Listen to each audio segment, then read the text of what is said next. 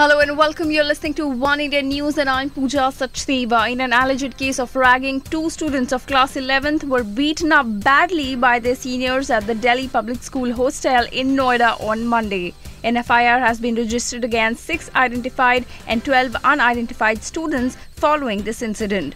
The accused are said to be the students of class 12th. The victims, a 15-year-old boy hailing from the western UP and second one, a 16-year-old boy from Kolkata, alleged that their seniors ragged them on Monday night and when they objected, they were beaten up in the hostel. One of the victims was quoted in a media report as saying, "On 5th May, some class 12 students bullied me, after which my heartbeat and blood pressure shot up.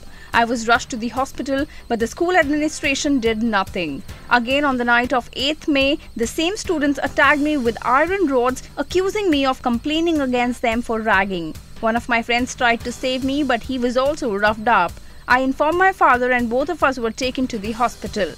The police says that they are investigating the matter and there is no comment from the school side as yet. That's all for now, but don't forget to click that button to subscribe us. You were listening to One India podcast. Take care.